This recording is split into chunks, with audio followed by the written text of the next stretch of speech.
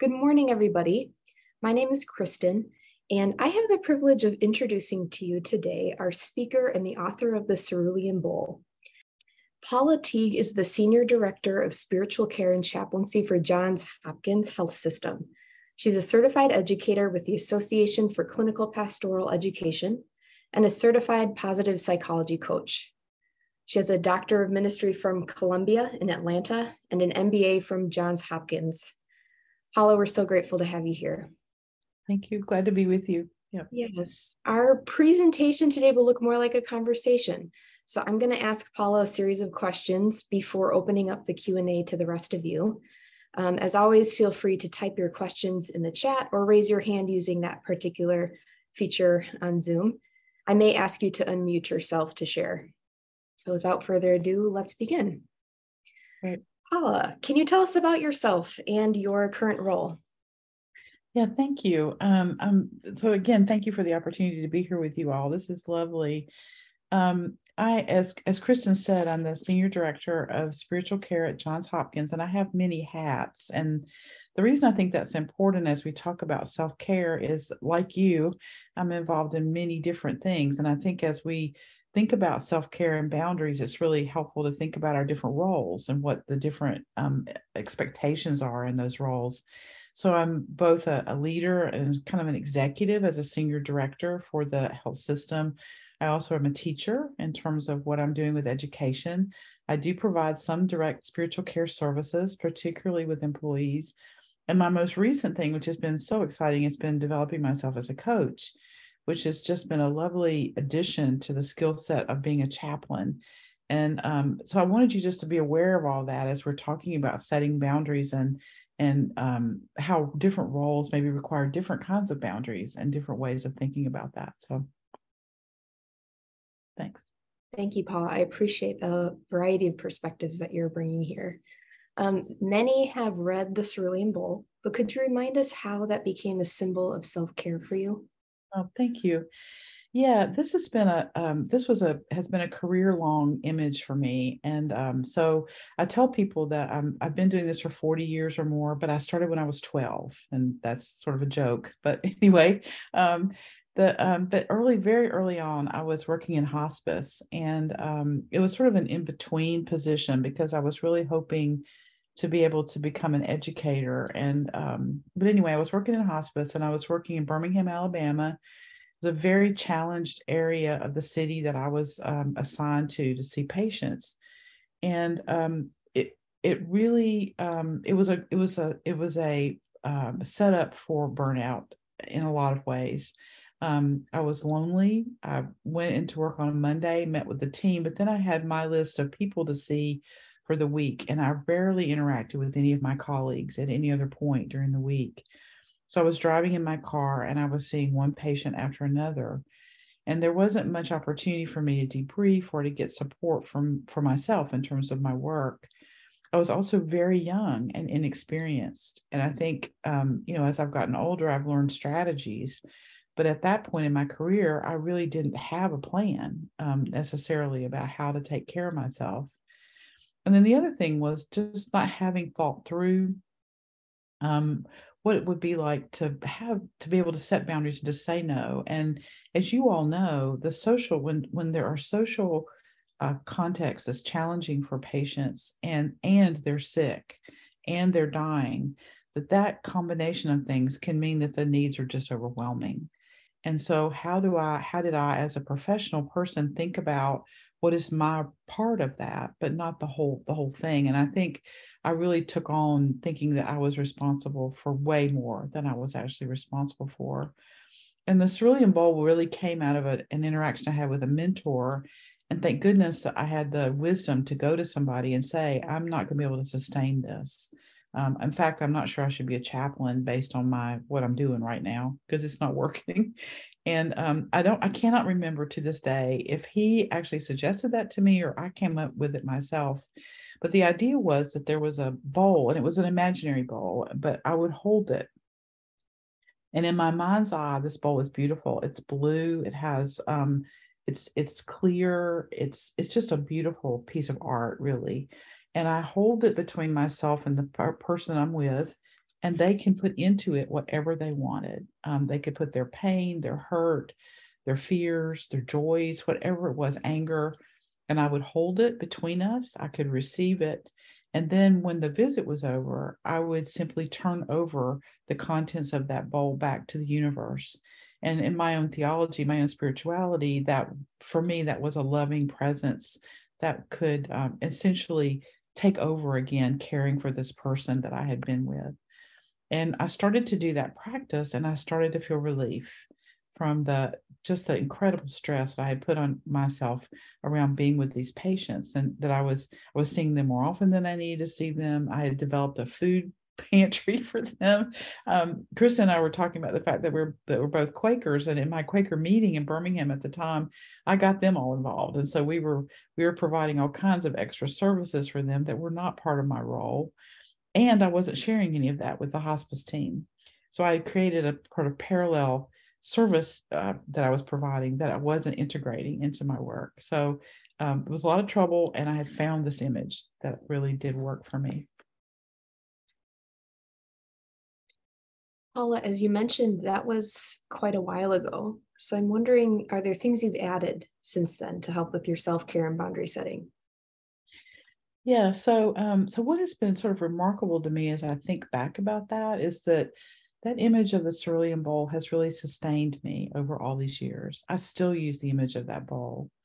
And I think it's probably more intuitive and maybe not so conscious sometimes, but particularly when I'm having a difficult interaction with someone, that's the image that I use. And just this morning, I had a Zoom meeting with, it was a difficult patient situation.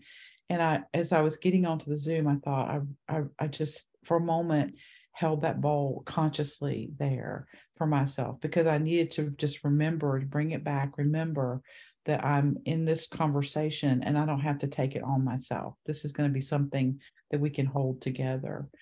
The other thing about the bowl image, which has become really helpful, is that it didn't occur to me at the time, but over the years, that I'm also looking at myself in that bowl. And so it's given me an opportunity to sort of distance, to differentiate what I'm doing from who I am as well, so that I could reflect on my practice.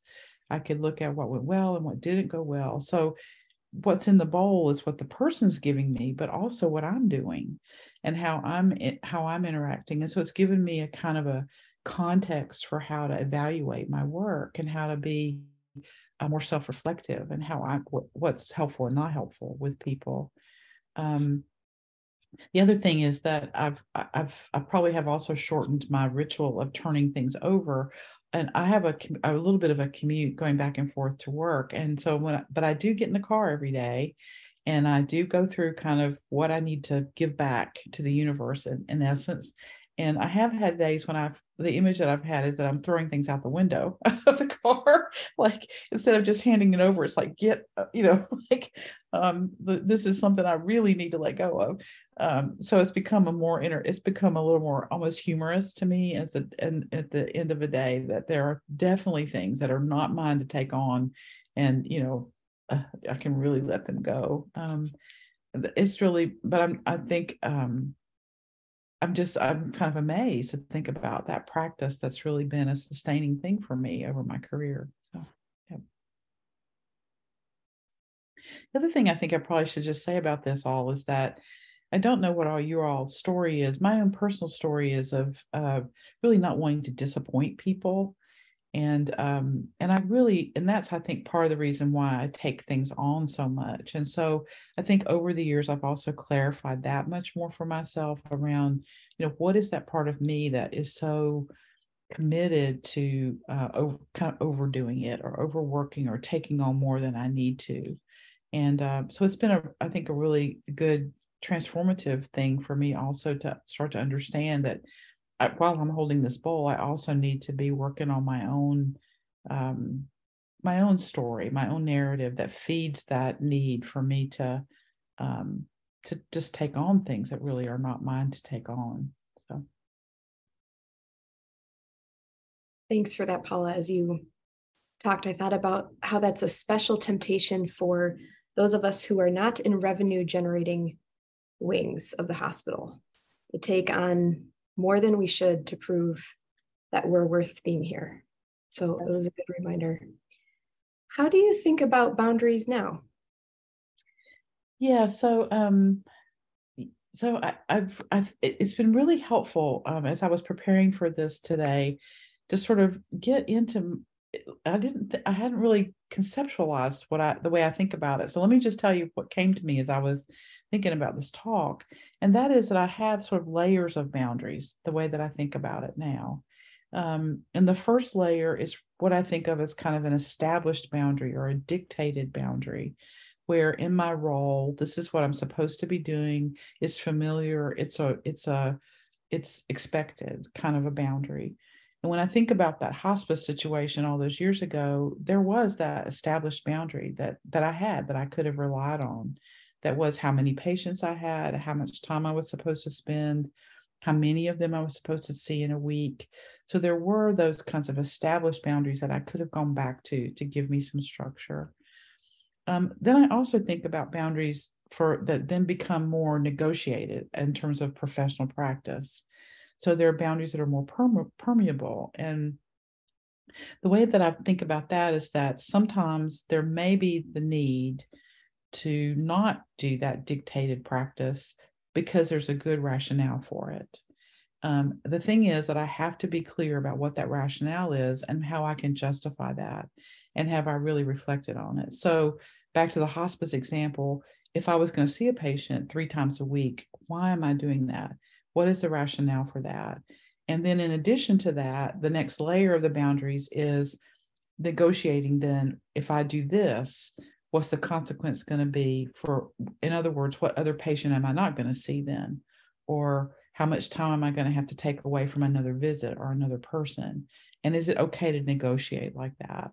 And I often say to our students at the hospital that if you spend an hour with this person, what other 3 people are you not seeing? And can you actually say to yourself, that's going to be okay for me not to have gone to those other people? And that's the kind of question around that. And then the third thing that's occurred to me, and this has been, I think, or maybe this is the fourth thing over all these years, is that I do actually have another boundary, which is hard, which is a no. And a no is a no. And one of the big revelations to me has been that no is a complete sentence. It's just no. And that I have to do that around things that are other commitments, like my family or my own self-care. I go swim 3 times a week. And there was a long time in my practice where I thought I couldn't actually do that because I would have to leave work a little early. And what would people think about that? And it's been really interesting to me that I've established that practice. And now the people that work with me know that I leave on Monday and Wednesday at 3:30 to go swim, and they wish me well, have a good swim. And they don't resent that I'm not there for an hour and a half or 2 hours, and I'm not working less, actually. And the modeling of taking care of myself, I think, has huge implications. And so that developing that capacity to say, no, this is my swim time. I'm not going to do this now. And I guess if there was a disaster or something, of course, I would pull back. But on most days, there's no question that things can wait, and I'm going to go swim. So the whole thing of boundaries, I think, has to have more of nuance, and it has to be more sophisticated. Yeah. Thanks, Paula. And this is my last prepared question for you, which is, what recommendations do you have for setting boundaries and for self-care for those on this call who are providing direct care in a professional setting? Yeah, so I have 3 things that I wanted to mention here. The first thing is that I think everyone is different, and we all have to do our own work around this in order to decide what's the best for us. And so the Cerulean bowl was my image, and I often meet with medical students at Hopkins. I'm part of a longitudinal course for them when they're in their residency program.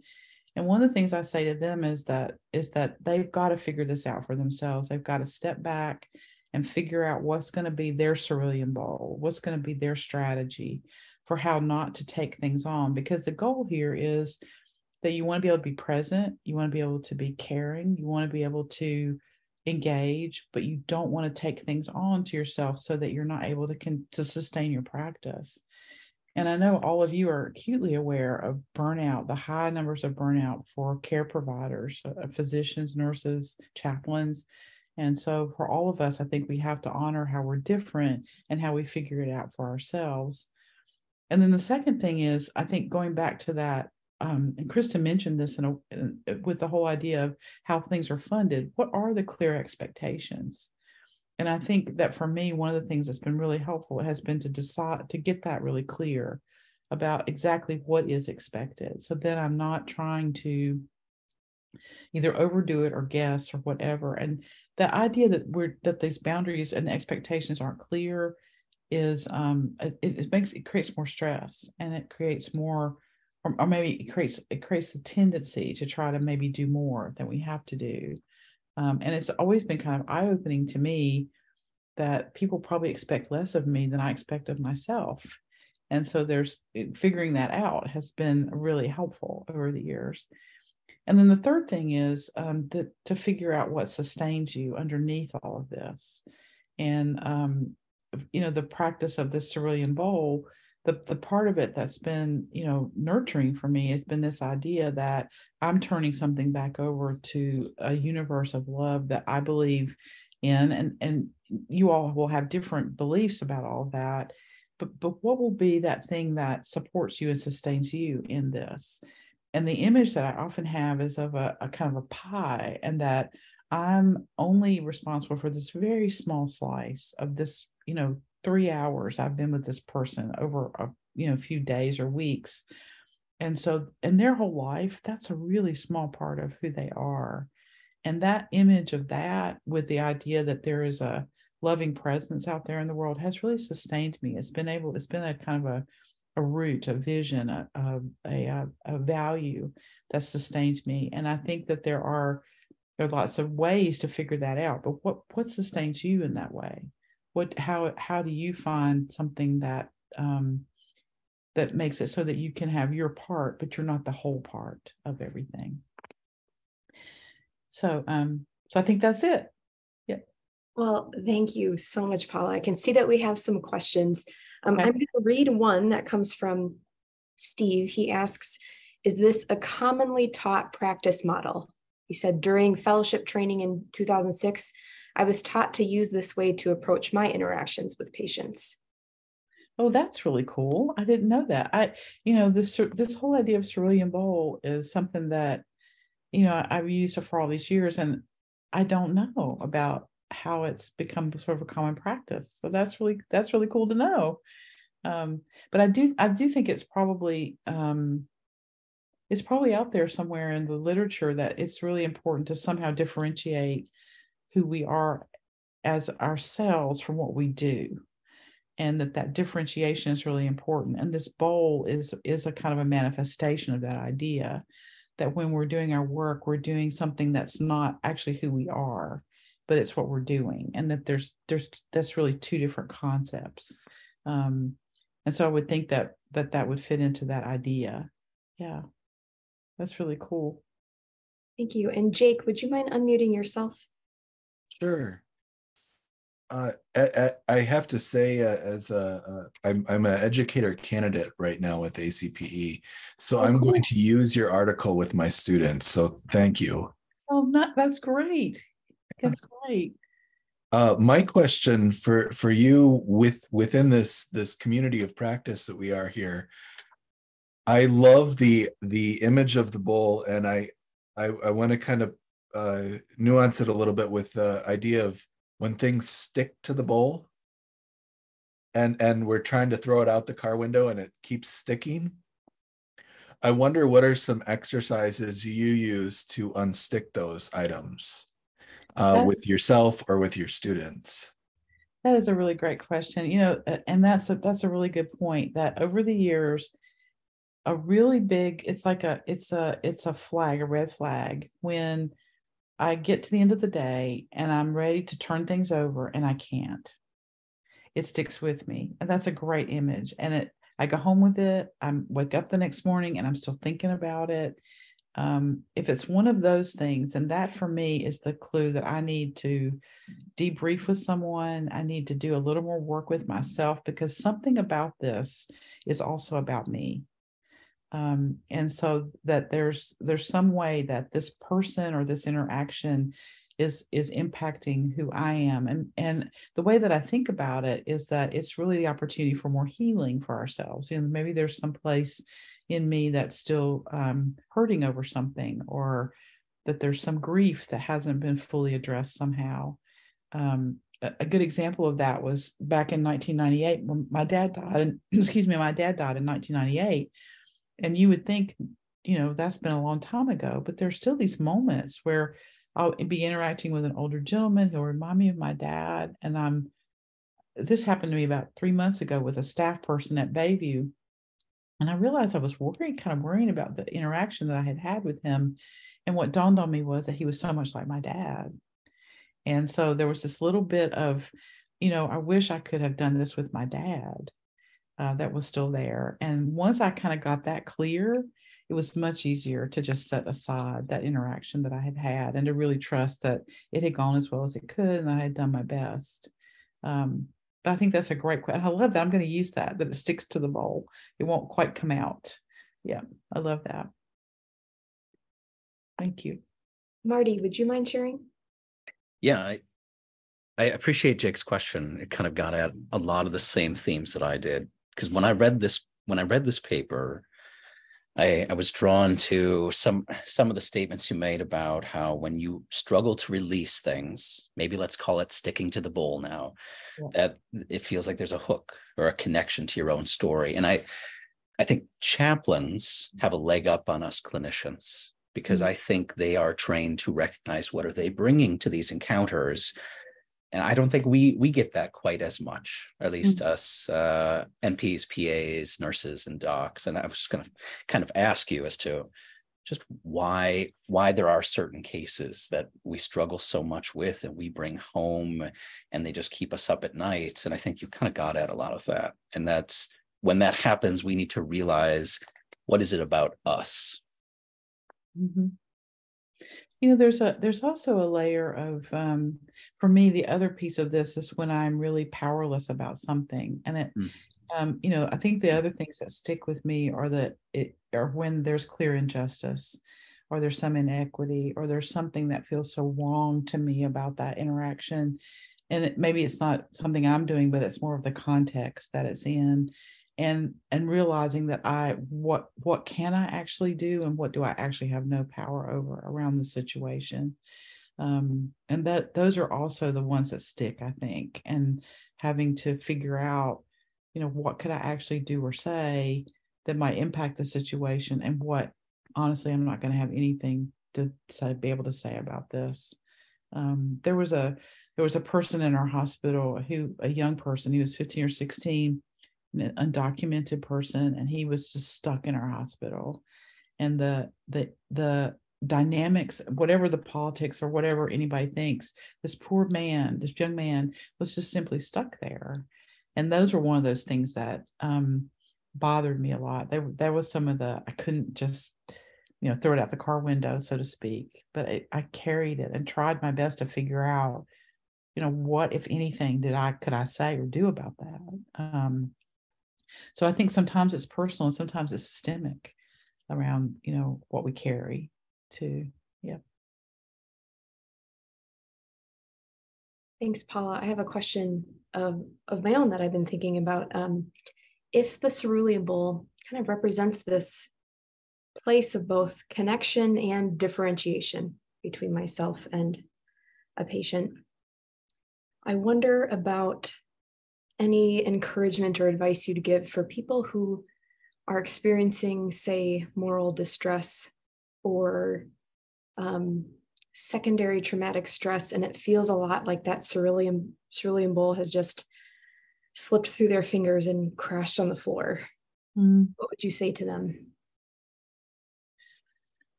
Well, I think trauma, I wish, this is if I could wave a magic wand, I wish that we would do more with understanding trauma in all of our educational systems. because the statistics show that a great majority of people either have experienced some trauma in their growing up, they experienced systemic trauma of some kind, they experienced generational trauma of some kind, or they're second victims or second survivors of trauma through work or other witnessed trauma. And so that means that there's a large group of us who have that triggering experiences of trauma. And so when we're in the midst of holding someone else's story, and when we're triggered by that story, then that's going to mean that we're not really able to hold it very well. And your image of the bowl slipping through your fingers is just so apt, I think, because when and with trauma, we're reacting. We're not in our frontal part of our brains. We're back in our reactive, protective neurological systems that are not really thinking about what we're doing. And so I think being able as professionals and clinicians and practitioners to be able to stop ourselves and say, oh my goodness, I'm triggered right now. My trauma history or my story is making it really hard for me to even hold this bowl. And I need someone else to hold the bowl for me, actually. And so I think it's like back to the image of sticking. It's more than sticking. It's like the bowl just, I can't even hold it right now. And I think that, and again, back to the interpretation I make is that that's an opportunity for healing. And so often, working through trauma is not a one and done kind of thing. It's a process, and it takes time, and it takes ongoing practice. And I appreciate your question so much, because I don't think we pay enough attention to that. And out of this pandemic, I think a lot of us have been traumatized, healthcare professionals, and how we come out of this now and work with our own trauma. And people tell the stories people are telling me about these memories of the night that they were there with patients who had no one and they were dying, and the people that, just the different things that people had to go through with their own families even. So I think there's an opportunity here for us to be caring toward each other and toward ourselves. I feel like I just did a sermon. I'm sorry, but it really tapped into a passion of mine. So thank you for the question. Yeah. Well, it certainly encouraged me, and I imagine it encouraged the rest of our team here. Thank you so much for being with us today, Paula. It was a privilege to learn from you. Oh, this is a great pleasure. I love talking about this stuff. So thank you for the opportunity. Yeah. And God, bless you all, and a wonderful, as you go through your practice. Yeah. Thank you. Thank you.